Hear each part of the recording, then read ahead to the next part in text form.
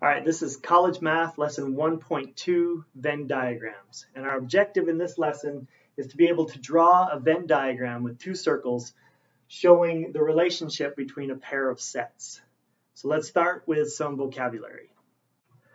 All right, first we have a Venn diagram. A Venn diagram is a picture that uses circles within a rectangle to show relationships between two or more sets.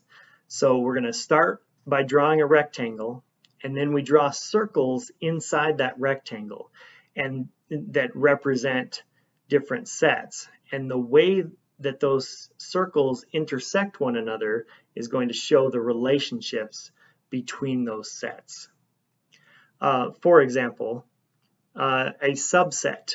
So set A is a subset of set B if every member of set A is also a member of set B. So you can see in the Venn diagram that we've drawn here, the circle representing set A is completely inside the circle representing set B. So set A is a subset of set B. So for example, let's say that A represents the set of all apples and set B represents the set of all fruit. There are no apples that are not also fruits, and so set A is a subset of set B. So we're going to draw that circle completely inside that set B, which means that if something is a member of set A, if something is an apple, then it's also a member of set B. It's also a fruit. All right, next we have disjoint sets. So two sets are disjoint if they have no members in common. So this is completely the opposite of the previous example. Here we have set A and set B. The circle representing set A and the circle representing set B don't touch one another at all, which indicates that they don't have any members in common. So if set A represents the set of all apples again, let's let set B represent the set of all oranges.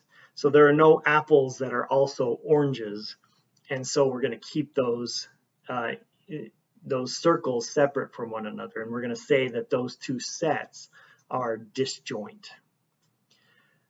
Finally, we have overlapping sets.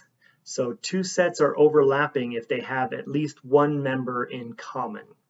So with this Venn diagram here, you can see that the circle representing set A and the circle representing set B overlap one another. And so let's say that we have, let's make set A be the set of all mathematicians and set B be the set of all teachers. And there are some mathematicians who are also teachers. And so that's why those two circles are going to overlap one another so that we can show those mathematicians that are also teachers. So there are four distinct regions in this Venn diagram. There's the blue region representing mathematicians who are not also teachers. There's the pink region, which represents teachers who are not also mathematicians. And that purple region right in the center represents mathematicians who are also teachers. And there's a fourth region in this Venn diagram, and that is where the rectangle comes in. So inside the rectangle, but outside of both of those circles, we have a region which represents people who are neither mathematicians nor teachers.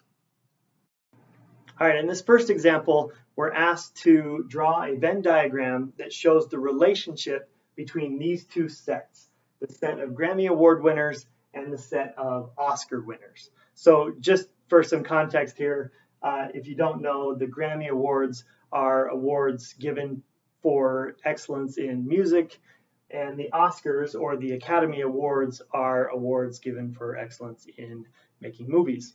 So we're going to start by drawing our rectangle. So let's draw a big rectangle here.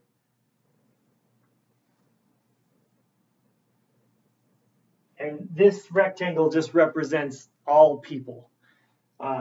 regardless of what awards they've won.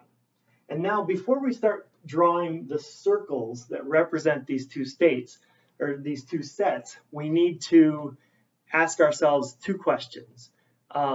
First is one of these sets a subset of the other? In other words, are all Grammy winners also Oscar winners? Or are all Oscar winners also Grammy winners?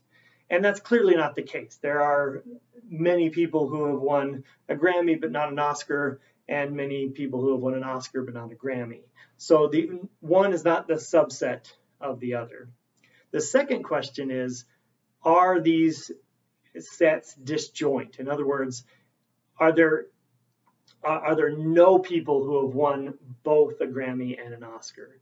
And that's not true either. There is some overlap. There are some people who have won both a Grammy Award and an Oscar Award. So this is going to be an example of overlapping sets. So, so the way we draw overlapping sets is by drawing two circles that intersect one another, that overlap. And so let's label this set Grammy Award winners. So Grammy, and we'll label this set Oscar Award winners. And now let's put in just to show you what each of these regions represent. Let's put in one person. We obviously can't list all the people who have won a Grammy, all the people who have won an Oscar, but let's put one person in each of these regions just to show what each of these regions represent. So let's start with this region here. So the region, so we're talking about just this region here that comes down to here and up to there. So in this region, this is people who have won a Grammy but not an Oscar. So in this region, maybe we put Beyonce. She has won several Grammys, quite a few Grammys. She has never won an Oscar.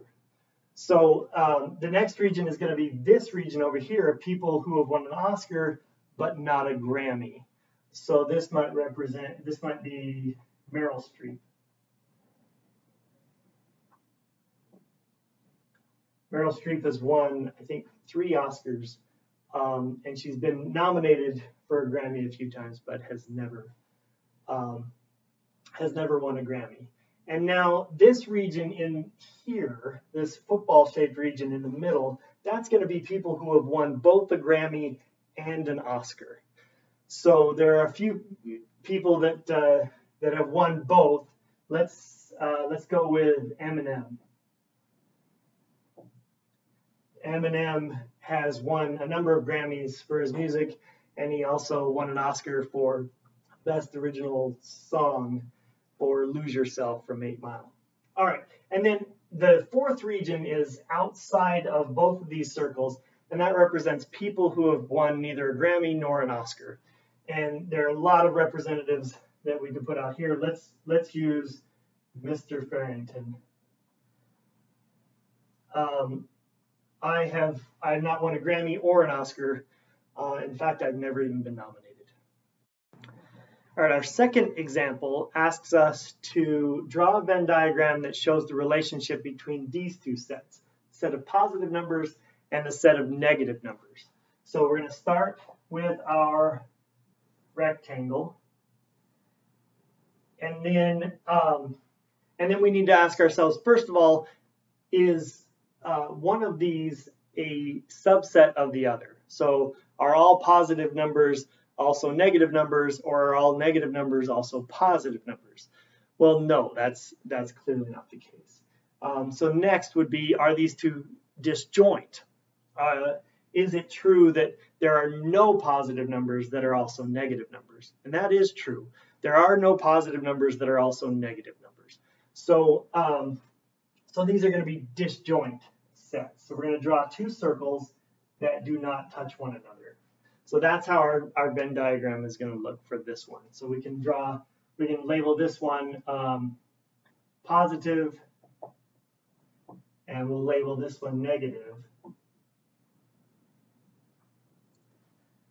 And then we can put some representatives in here. Obviously, a positive number might be 1 or 42 or pi, any number of positive numbers as long as they're positive. And then negative numbers, maybe we have negative 2/5, negative 2, negative 3.4. Anything that's a negative number is going to go over here, and there's no overlap between the two of them. Now, what happens outside of here? There's this third region, which are numbers that are neither positive nor negative, and in this case, there's only one, 0. And so this is going to represent these two sets of positive numbers and negative numbers. All right, finally, I want to just show you one last example. This one isn't on your notes, but I wanted to show you an example of a Venn diagram representing a subset. So here, as in all the other Venn diagrams, we have a rectangle, but then for this one, we have a larger circle with a smaller circle that's completely inside the other. So an example for this one might be, maybe this big circle represents the set of all fish, and the smaller circle represents the set of all sharks. So of course there are fish that are not sharks, but you know that if an animal is a shark, it is also a fish. There are no sharks that are not fish, and so it's a subset, and that's how we're going to draw that Venn diagram. All right, hopefully those examples give you enough to get started on your homework. If you have any questions, please let me know.